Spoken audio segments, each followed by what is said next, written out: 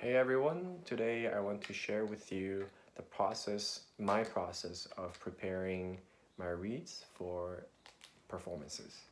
So the first thing you do, or I do, is get a reed, of course. I use a Van Doren 3.5.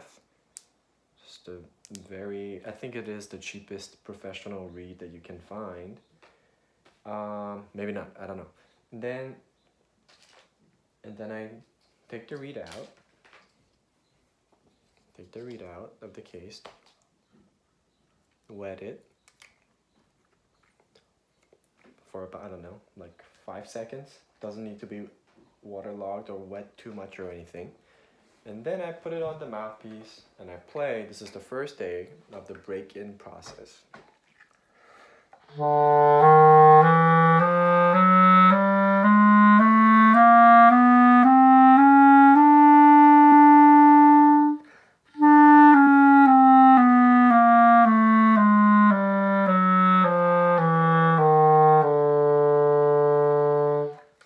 Usually I just do that and then I put the reed away and then put it back in the box. And I make sure that the reed doesn't go dry in between my reed break-in process days. So from the first day to second day, I make sure this is kept in a humidly kept area. So for me, that is a Van Doren reed case. This is a clear one. What this does, it's got a little sponge underneath that you wet, and then you squeeze the moisture out. You put it back in here, and then it has holes at the top so that water doesn't stay in here and then grows. Basically, like becomes a mold farm. So I've never had mold issues with this reed case. I've had mold issues with other reed cases, but this has been really great. And then there's this thing called add water while when blue. A little thing. I don't know how this works. Some kind of pH thing, I guess.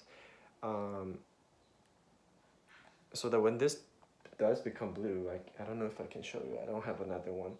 But when this becomes blue, I make sure I have more moisture under here. But then if I just leave it like this, I find if I don't play for a while, especially because my apartment is kind of dry, even though it's in New York City, because they do central heating. Which means I don't have control over how much heating we get. When it's a little bit cold outside, they just pump up the heating so it gets very dry. And of course that goes the same for AC. AC makes things dry, so I always make sure I keep my reeds in my closet, and then there's an area of my closet where I keep my instruments and my reeds. So I keep actually this in a Chinese food container. Of course I wash it after so it looks like this. I just put like this, close it, and then that just kind of goes an extra mile to keep the moisture in.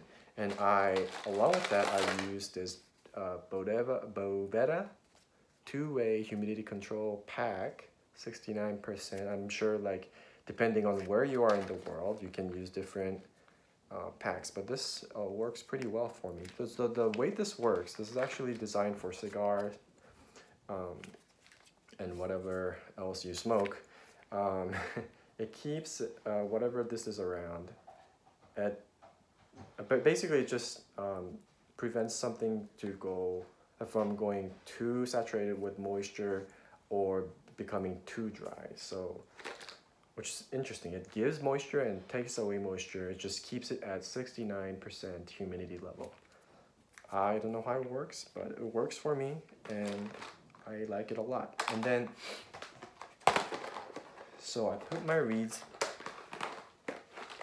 kind of like this, kind of like this. And I actually came up with the system when I was playing a show in December, and these reeds are actually from December and I'm still using them, which is remarkable to me. But So anyway, the first day I play the E chromatic scale 1 octave, and then on the second day I will play for 1 minute something that just kind of goes up and down the clarinet, whatever. So I don't know, play like.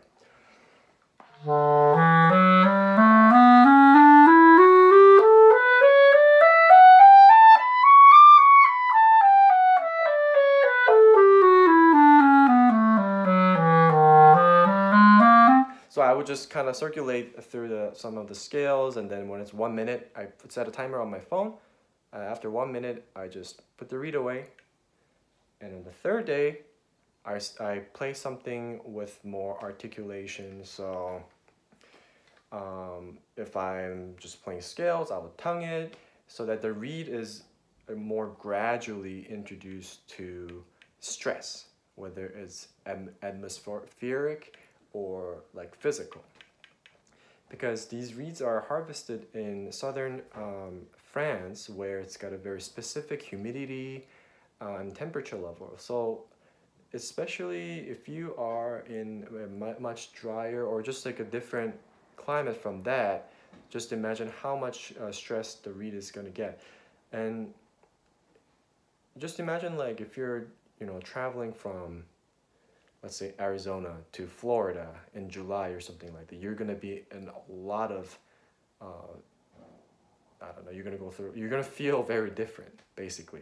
And just imagine how much stress this little piece of cane is going to get from that. And the way the cane works is that once it is warped, especially in the early stages, it's not gonna warp back. It's kind of changed forever, to put it dramatically. So whereas I think when it's broken in more gradually, like how I do it, it can take a little bit more stress until it becomes no longer what I deem to be able to be played on professionally. Okay.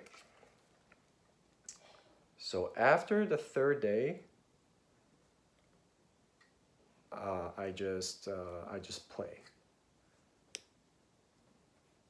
So the first day I play 1 octave. Second day I play for 1 minute. Third day I play with more tonguing, and I play that for 2-3 minutes, 5 minutes, and then I just play a concert or whatnot.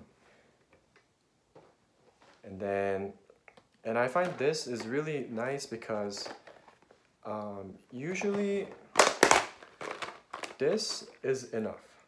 But then I started using this because I was playing a show in December where I was not sure what the temperature is gonna be, because musical pits are notorious for just seemingly very random, very drastic, and very bad environments for the temperature levels and humidity levels. So that's not only bad for your instruments if you play woodwinds and other instruments, but it's also bad for reeds. One of the reasons why it's bad is because the quick changes or drastic, like very wide changes in temperature and humidity will change the wood to, make the wood to shrink and expand and shrink and expand. And of course, as it does that, the wood gets tired and exhausted and not good in the instrument. And on the reed, this is a lot less dense than this, so this is gonna kind of poop out and won't have a very long-lasting life. So what I do with this is that basically I make like its own environment, like a own little ecosystem, so that it's not as it kind of calms down the process of change around this box. So it's like a little shield. So that's how I think of it. And so far it's worked really well for me. So that's it. If you have your own process that you like to share that really works for you, please comment below or just message me. I would love to hear from you. And just know that this process is very personal and very local, I guess. I had a pretty different system when I was living in Canada, but I think I would use a similar method though. Now that I have discovered this recently. So anyway, happy practicing and hope you are all doing okay out there. Thanks.